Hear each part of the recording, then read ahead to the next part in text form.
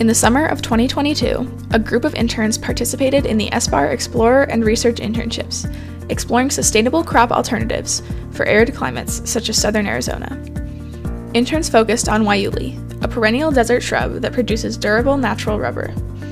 Guayule has the potential to replace the water and labor-intensive Para rubber tree, farmed primarily in Southeast Asia. Interns were able to explore the environmental, ecological, and economic sustainability of Guayule through a variety of activities, presentations, and projects at the University of Arizona.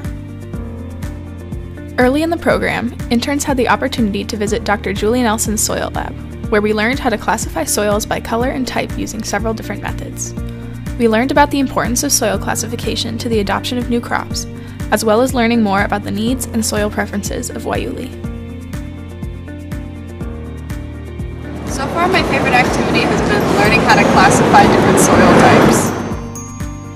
Interns also heard presentations from many different professors and experts in the SBAR program. We learned about the history of Guayule development and an overview of Guayule genetics with Dr. Dennis Ray. We took a closer look at the economic viability and sustainability of Guayule with Dr. Trent Tegerstrom, and we learned about the preservation of Guayule's genetic lines with Dr. Claire Heinitz. So Dr. John from New Mexico State University came in today to talk to us about guar and agronomy, and he mentioned how the only guar manufacturing company in the United States is shutting down.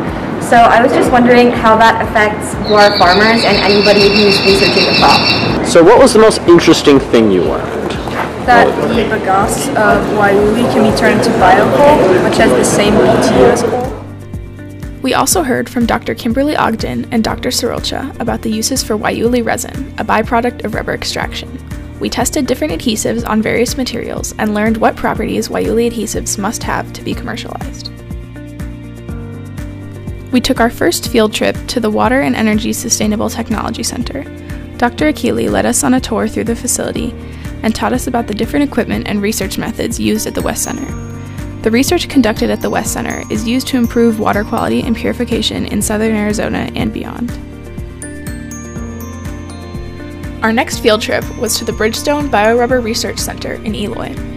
Dr. Dave Derrick gave us a tour of the facility, where researchers are currently working to improve Guayule genetics and produce plants which yield more rubber and can be commercialized more easily. We were able to view the labs where seed is cleaned and tested, the greenhouses where young Guayule plants are grown, and the large fields of mature Guayule which are used to test new genetic lines. The Bridgestone Biorubber facility conducts research that is essential for Guayule's commercialization. We also got to visit the Bridgestone Guayule Research Rubber Production Plant, where we saw a research-sized version of the production plant that will be used to extract rubber and resin from Guayule. Used a lot of clever distillation methods and gravity-fluid damage, and those were built up instead of just atoms. I really like the chemical processes behind that, because it's not just all mechanical, you know, you gotta have like a lot of solvent. I thought it was very clever, the way that it was engineered. For our final project, interns had the opportunity to apply what we had learned about Guayule to real-life situations. We heard several presentations from Dr. Clark Sievert of Oregon State University, and were then able to utilize his agricultural model, BENCO. BENCO, or the Break-Even New Crop Options Analysis, is a computer model that researchers and farmers can use to project the income of a farm under varying circumstances, such as different crop mixes, changing market prices, or acquisition of new land. Interns got to experiment with BENCO and use it to assess the economic viability of Guayule by incorporating it into a simulated crop mix. We then compiled our results into posters and gave a presentation. Using BENCO allowed us to get a realistic look at the production aspect of developing Guayule, as well as exploring the complex economic side of SBAR's research. Another part of the SBAR internship was the Research Intern program. One of our research interns, Ahmed, had the opportunity to explore a research question under the guidance of Dr. Dia El-Sheikha. Ahmed spent 6 weeks working at the USDA Arid Land Agricultural Research Center in Maricopa, exploring work done by SBAR researchers as well as answering his own research questions.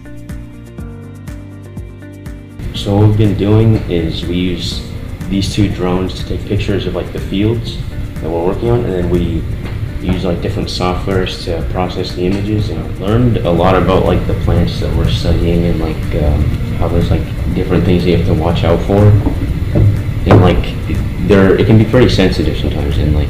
So how would you say having an intern has contributed to your research? I cannot do everything alone. Like I have lots of tasks to do at the same time, so I needed a helper to go with me to the field while I'm collecting plant measurements in one area. He would do another part of the field. So yeah, of course his help was needed, and it's really nice. And at the same time he would learn lots of things about like drone. Would you say it is like the most like valuable or interesting one of those skills that you learned how to do in your research? I would say the image processing on the computer, because along with that I learned like how to use like other softwares, and I feel like it'll be really helpful for me later in life. It made me realize that it's not like as easy as it looks. It takes a lot more work than I originally thought, and I'm learning a lot.